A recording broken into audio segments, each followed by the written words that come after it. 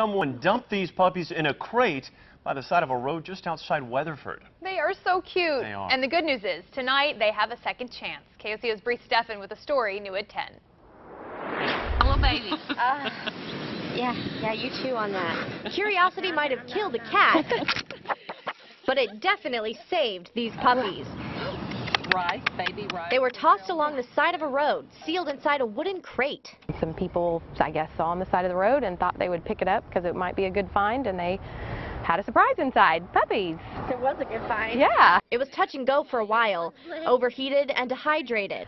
Yeah, they want to snuggle. But now all 8 puppies are recovering. Susan Rainey even gave her 3 foster babies names that pay tribute to Oklahoma's most famous couple. Blake. That's Blake. And Miranda, and then Baby B.